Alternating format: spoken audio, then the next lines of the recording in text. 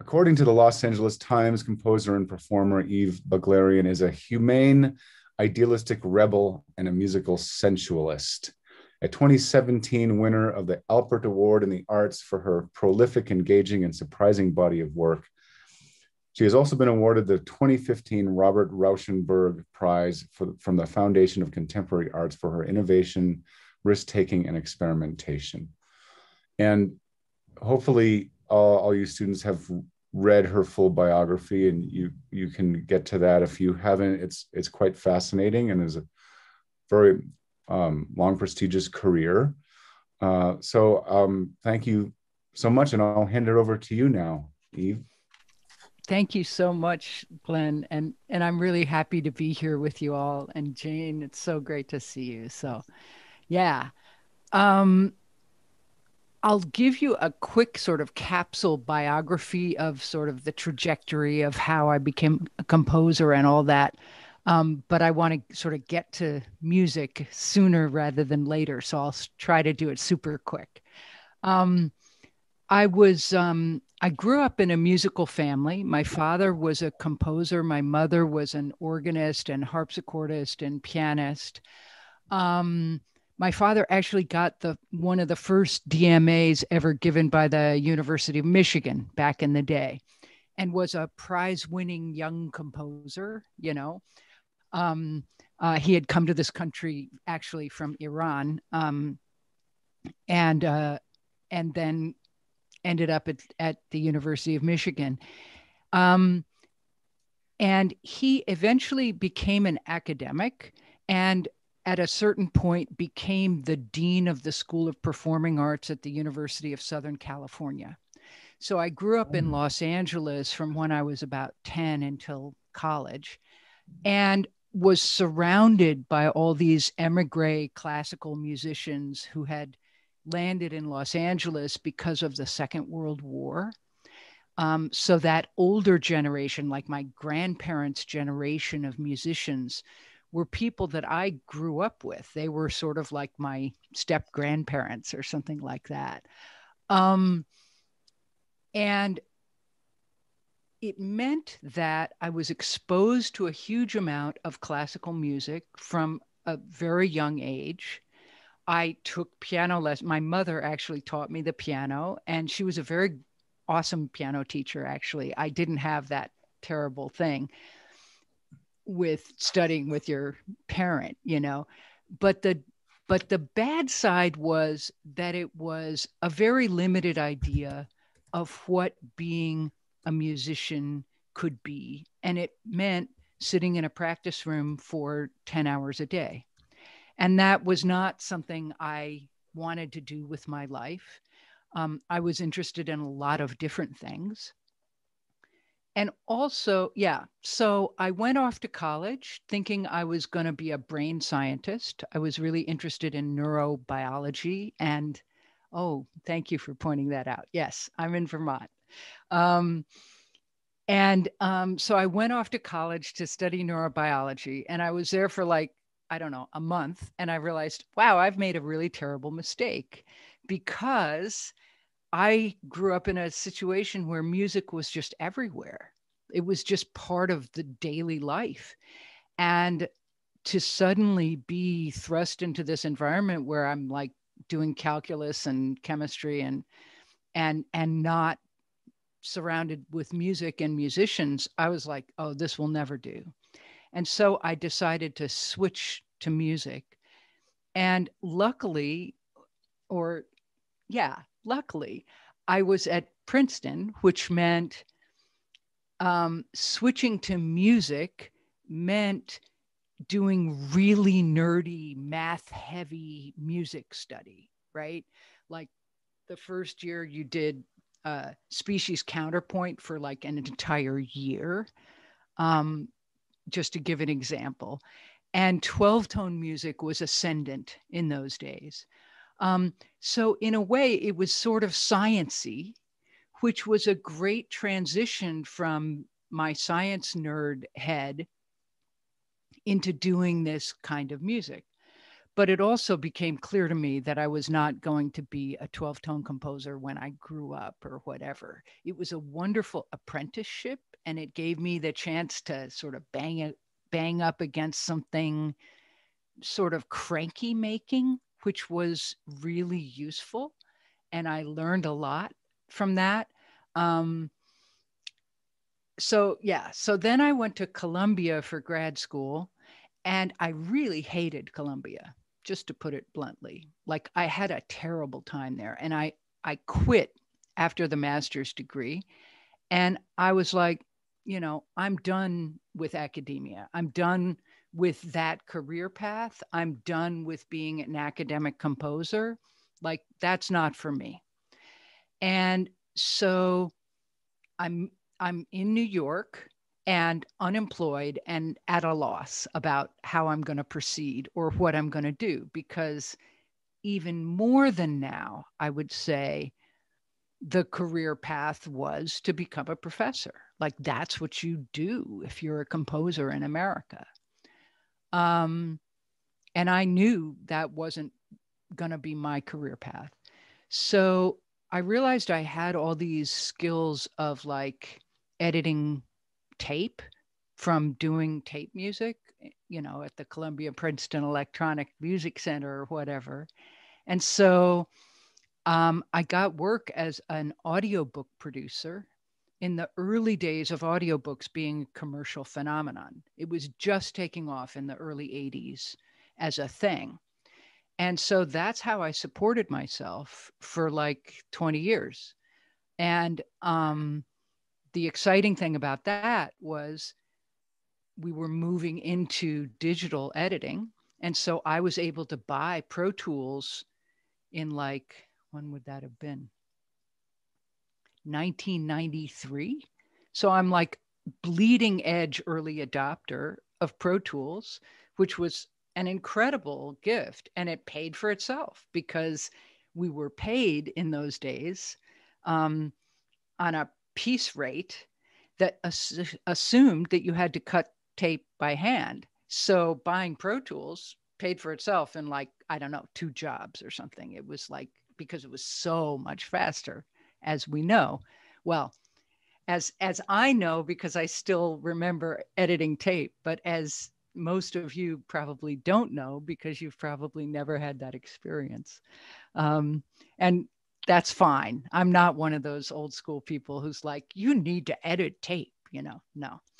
So anyway, so fast forward, I was a really downtown composer and then performer. I gradually started performing because once I got away from the idea that, the only way to be a musician is to be like Jascha Heifetz, or Gregor Piatigorsky or Horowitz or something. Then I realized, yeah, I can perform, and there are things I can do as a performer that are effective and did not require 10 hours a day in a practice room for 10 years or whatever. So yeah, I moved downtown and I'm performing and composing. I had a band for a while called Twisted Tutu, sort of warping the classical, right? And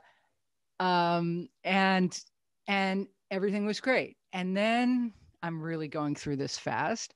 At a certain point, I realized I don't need to subsidize. I don't need to be my own patron anymore. I'm getting enough commissions and I have enough performances, enough royalties that I can live maybe less comfortably than I did with the freelance work of audiobooks.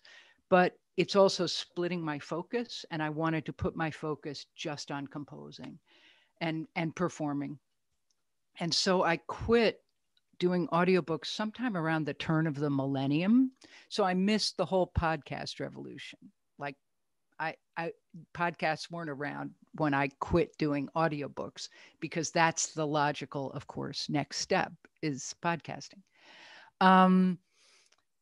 Yeah. So then sometime, yes, in 2008, I sort of had a meltdown with respect to my New York life that was partially due to a delayed reaction to Hurricane Katrina, which sort of politicized me in a way that I had not been quite so politicized. And also the economic crash of 2008, and also the election of Obama. And so in 2009, I decided to paddle and bike down the Mississippi River from the headwaters all the way to New Orleans. And I spent 4.5 months doing that. And then the next several years writing pieces responding to that journey, which in a way has generated more projects and more, like it has sort of colored. I would say that my compositional life divides into before the Mississippi and after the Mississippi in some really big way. Like that was a life-changing experience. And I'm, yeah, it's really, yeah. And the Mississippi is really cool and really is the spine of the country and really will, well, one of the things that it changed my life in understanding is that the line we have between nature and culture is in fact an artificial line, and that the Mississippi has huge geophysical importance, of course, in our country, but it also has huge cultural and political importance in our country as well. And if you think of it purely in musical terms, without the Mississippi, without the 1927 flood, without Katrina, like music that grew down there in the Delta, the blues, and in New Orleans, early jazz, would not have moved north and become urbanized and become the music it is, right? We would be living in an entirely different cultural world if it weren't for the Mississippi River. So it's really cool to think about. Anyway, that's too much. I talked too long, so I'm going to stop. What I was going to share with you today is some of the things I've been making during lockdown. I left New York City on March 8th by chance, and to come up to Vermont where I have a place. And I basically haven't been back. You know, I sublet my apartment in New York. Thank God I found some subletters who want to be in New York during lockdown. I stayed in Vermont and have been making stuff long distance and also solo. And so the first thing I'm going to show you is so solo, and it's the first thing I made in lockdown. And I will try to figure out how to do this well.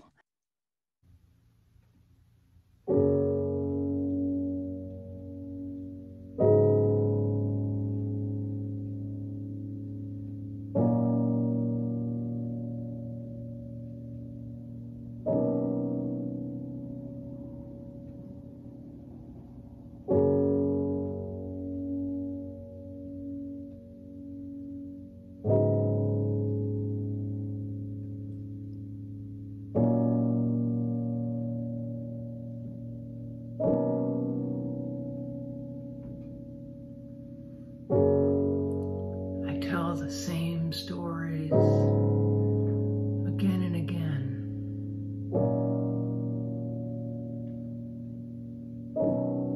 Because who else is going to?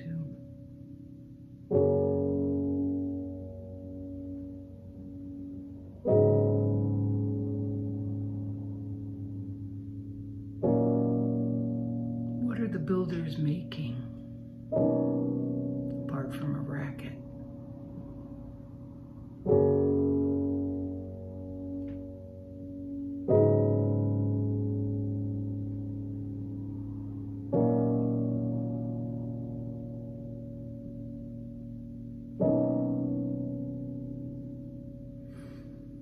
black mold in my room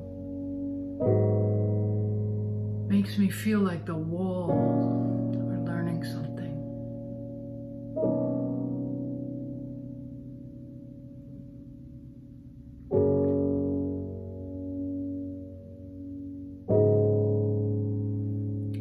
Tell my computer I'm not a robot when it asks.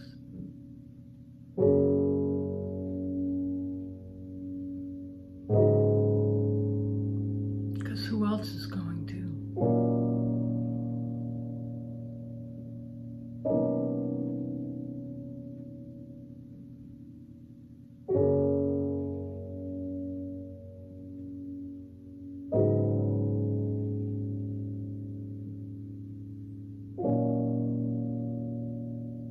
I can't believe you thanked me for sleeping in your bed.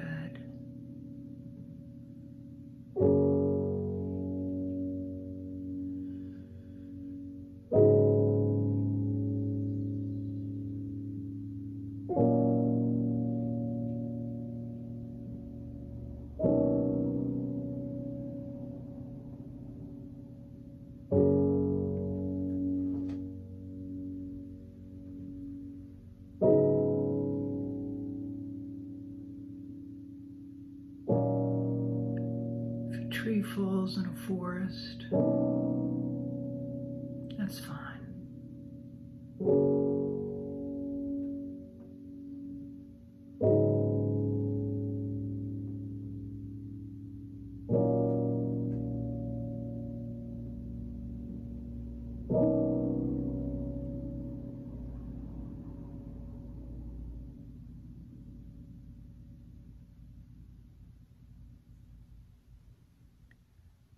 Wow, Hi. that's beautiful. Thank you. Oh, this is bad. I need there. Now I can see you. That's better. Um, thank you. Yeah. So I made that and I haven't been able to re-record it. Like in a certain sense, it captures just the moment, that moment, and what it felt like to be in isolation. And like I was like, there's cars going past, and I didn't mean for it to be the final version, but somehow it's become the final version for now. Maybe with some time I'll find a way to revisit that emotion and be able to bring it forward. But it's sort of an interesting issue. Oh, and that reminds me, the text is by a poet named Crispin Best. So, and it showed up in my inbox, one of those poem a day kind of things. And so that's when I set it to my 4-chord music. Okay, the next piece I'm going to play for you is called I Have to See You. And it's a duet that I made with a friend of mine named Lucas Papenfuss Klein. And it's based on a ballade by the 14th century composer Guillaume de Machaut. I have a series of pieces responding to the music of Machaut, and this is one of them. And we made the videos separately, you'll see.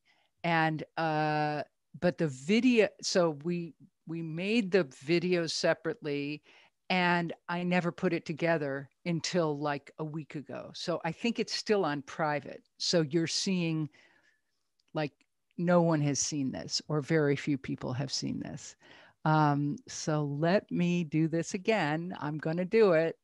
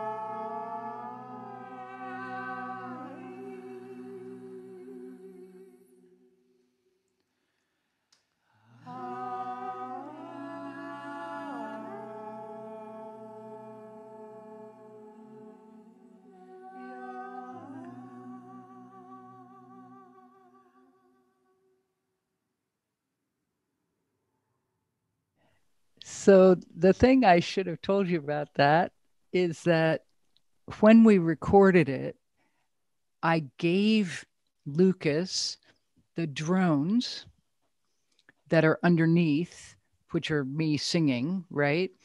But there's no click track. So you basically sing the phrases as you feel them. And so while we're singing in inversion in that third section, we're never exactly together because we're not in the same space. You know, when you do it live, the two people can feel each other and they are seeing one another, right? So there's a sense that this version, with its wonkiness in the counterpoint, is proof of how distant we are, right? Is living into that distance. So it gives me pleasure. It gives me real pleasure. And I love that Lucas, who's a real singer, launched themselves totally into it, you know, in this awesome way, which it's easy for me to do because I'm not really a singer, you know. I just play one on TV. I shouldn't have done that. That was bad. So you can't make jokes on Zoom because you can't hear anybody laugh. So it's a terrible feeling. You're like, oh wow, that was really dumb, you know. I'm fascinated by the vocal style. I mean, it's so it's so unpredictable that someone would approach a you know, usually there's something formal in a vocal performance, you know, that it seems so guttural or visceral, you know, and kind of uh, you know, uh, from like a more primal kind of place. And how was that? I mean, did you conceive that? Was that spontaneous, or was that? And it was so fascinating how not just the timbre, but also like the notes and the you know, the sort of microtonal improvisational aspects that were so fascinating, you know, between the two of you, and then how you got so soft and musical at the end and really together. Yeah. Thanks. Yeah. Yeah. I mean, I think there's a misconception about medieval music in particular, that it was sung by, you know, sort of head tone purist monks with no vibrato and no feeling, you know, and all those 90s chant records sort of came up with a house style that I think bears absolutely no relationship to what medieval music probably sounded like, Oh wow, right? that's really interesting. Yeah. And I'm not in any way claiming that this is what medieval music, you know, what my show sounded like either. I mean, I don't know, and I'm certainly not an early music specialist, but the sense in which it sounds what we call Middle Eastern to our ears, to me indicates something about it being rooted in a sort of expressive style that, in fact, if you're like real historical ethnomusicologists, know that stuff traveled all around. And so what you hear in Sean Nose in Ireland, and what you hear in North Africa, and what you hear in the Middle East, and what you hear in Armenia are all related, actually, to a form of music making that comes way before my show, for sure. And so I think of it as being, you know, intrinsically musical, if you will. I mean, not to be arrogant about it, but I mean, I think that it's a, you know, it's an expressive way of expressing oneself, and we can do it. We can all do it. You know, it's not like it requires, again, 10 hours in the practice room. Yeah. I found it really cool that like you used the headphones in the video. Like, was that a conscious decision, or was that just kind of out of necessity? Because I found it kind of like symbolic, because it's like the music sounds very old and like medieval and like kind of primal in emotion, and just kind of letting out the feelings of like how painful isolation is, but like combined with the modern image of someone on a camera with, you know, headphones over Zoom or whatever.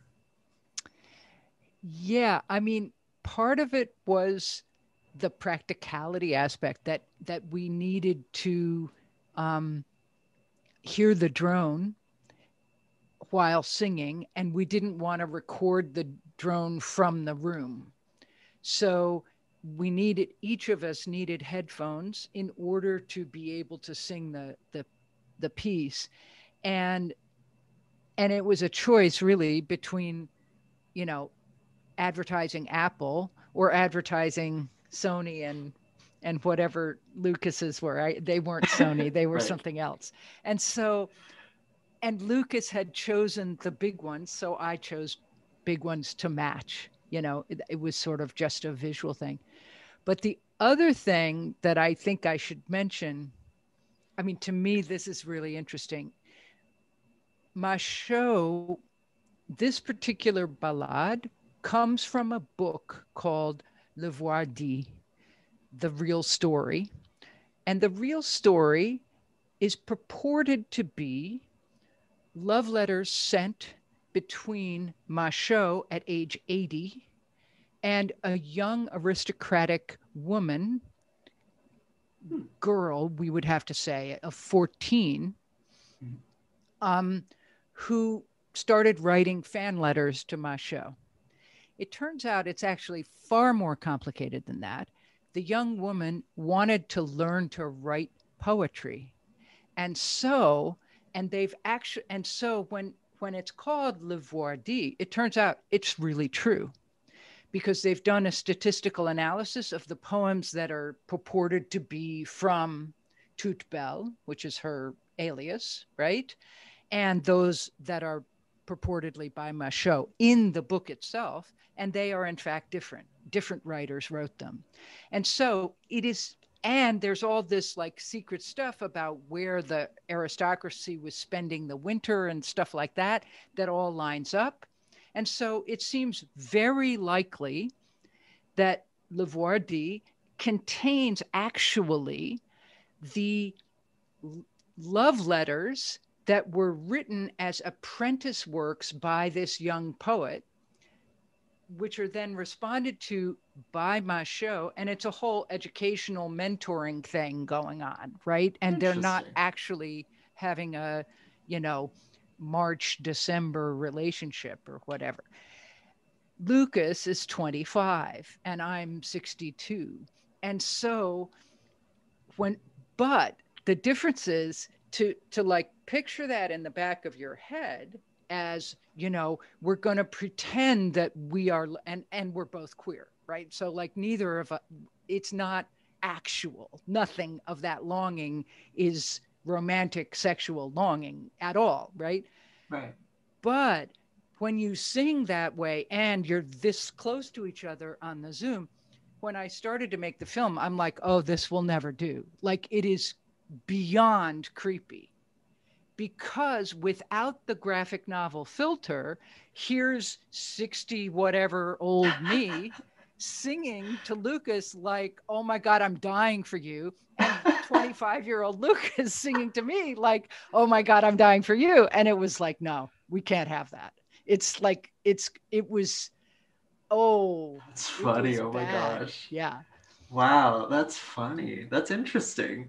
And then I think actually kind of like the graphic novel filter over it afterwards even more, because that kind of that makes it more universal, and like it could be a relationship between any two people, regardless of like, yes, regardless of romantic or sexual interest. It could just be that we long for anyone. Yes, exactly. And it also subtracted the too realness, you know, the like TMI-ness of it, got moderated by the graphic novel part. Right. Gotcha. So, that's really cool. Thank you, Sky. Yeah. Thanks. You're welcome. Thank you. Okay, it's like 2:58. Oh no, we go for 15 more minutes. Yay! Because I really want to show you this last piece so much.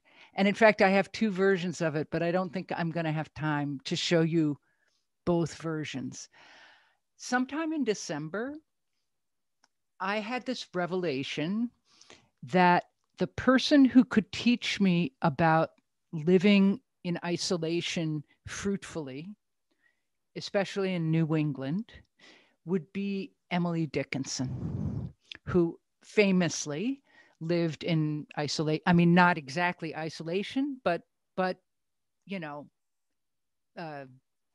lockdown, you know, quarantine, if you will, and wrote 1,700 incredible poems, right? So I thought, okay. And I had never really done a deep dive into Emily Dickinson. And so I felt like this is perfect. It is time.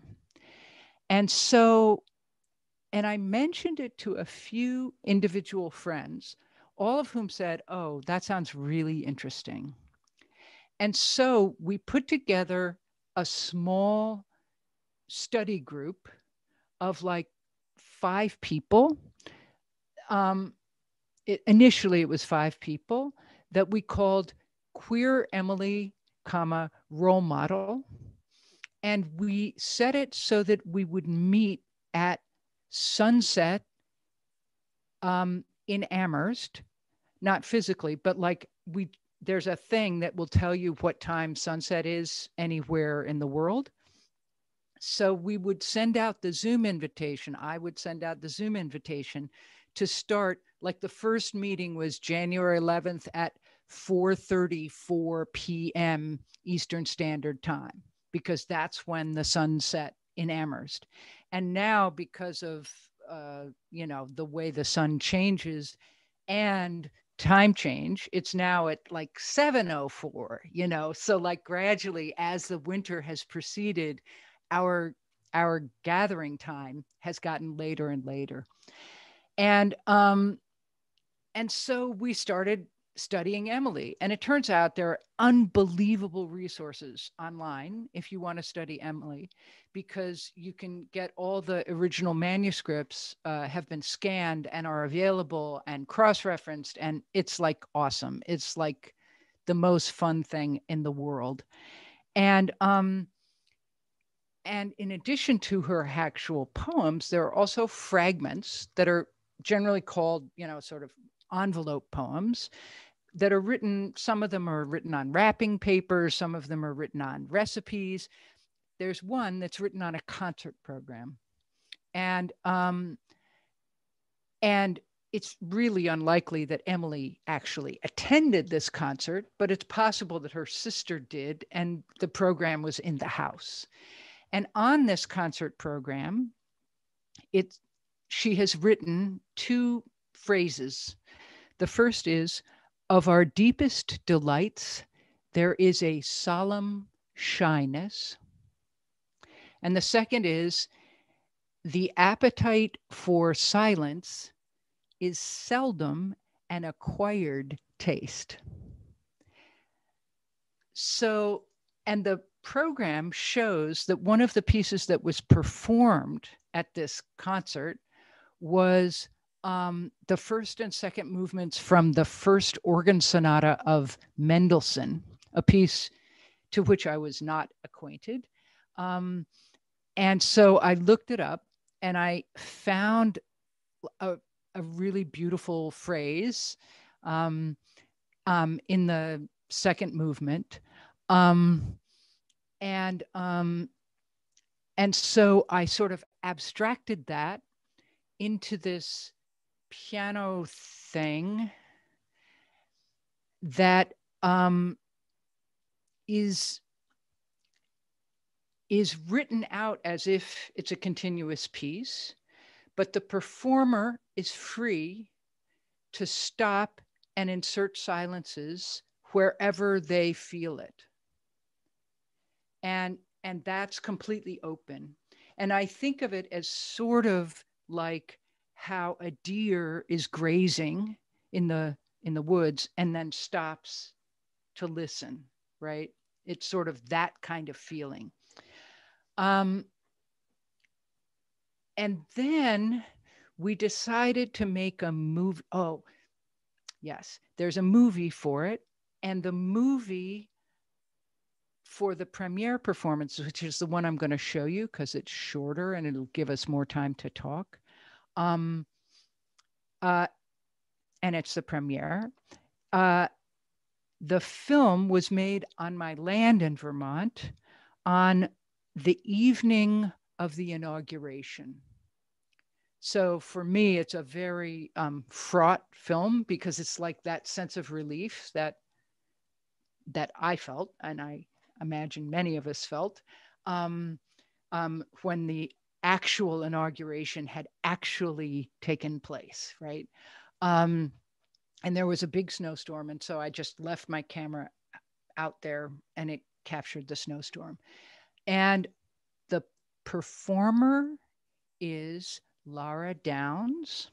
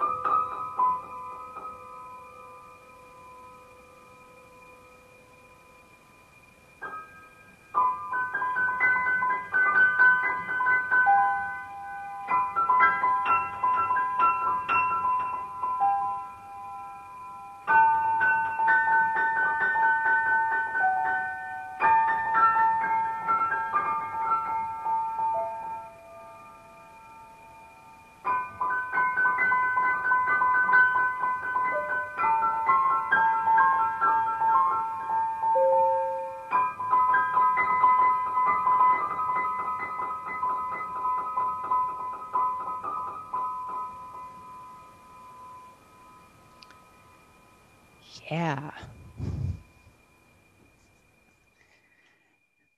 So it's so interesting. I should share, I'm going to share the other one. I'll do it. I can share the other one for you, which is more recent, and it's using rain instead of snow. And instead of having the eyes and the hands of the pianist, of Lara, Eleanor filmed the inside, the innards of her piano. And so you see the hammers moving up and down in rhythm. It's stunning. And it's in a totally different way. It's a very different feeling. Oh, thank you. Thank you. So yeah, I can send, I'll do it later, but I can send you the link to the spring version. And, you know, and I know that another pianist is taking it on, so there'll be an early summer version, you know, and I'm really looking forward to this because they just have a very different feeling depending on what the video is, for sure. And then the secret that I'll tell you, because you're music people, I've processed the ambient sound. So at the beginning, it's just the pure ambient sound. And gradually, as the piece continues, I add a high E flat resonance so that you as a listener really can't tell the difference between the E flat that's coming from the piano and the E flat that's now emerging from the ambience. And Eleanor Sandreski, who did the spring version, she said to me that it was real. She like for sure recorded with the ambience in her headphones because that experience was really cool for her as a performer, and that it ended up coloring how she treated the silence, which made me really happy because that's what I was planning on. Yeah. Oh, I'm reading the chat. Oh, very awesome. This is awesome, Colin. Yes. No, these envelope poems are incredible. I really recommend. And there's a website which is called Gorgeous Nothings. And not only is it just beautifully, beautifully done, but like the scholar, the woman who's doing most of the work around all of this is just so insightful and thoughtful. I just have huge respect for the people who are doing it. Yeah. Yeah, I'll just jump on and say hello. Hi. Yeah, I bought that. She also made a coffee table book version of it with the transcriptions. Yes. And so I think when we do the critical edition of the score, we're going to try to get the permission to put the image in the score as well, because he cites maybe 4 or 5 of the different envelope poems, and in the score he'll say this is from A105 or. Oh, cool. Very cool. Yes. Oh, that sounds wonderful. Well, thank you so much, Eve. I mean, we're at 1:15. I don't want to just cut it short. Go ahead. Oh, I was just going to say there's so much visceral, like Glenn used the same word, that visceral, ritualistic connection, this very sort of spiritual, physical connection to the earth happening in all of these pieces. Really, there's a profoundness in the simplicity as well. There's such a depth into it all. So I really want to thank you so much for sharing. Well, it's my great pleasure, really. I really appreciate. It's really fun to be able to play the most recent stuff, you know. It gives, because I'm most connected to it, of course, you know, and so it's a pleasure to share it with you all. And thank you so much for having me.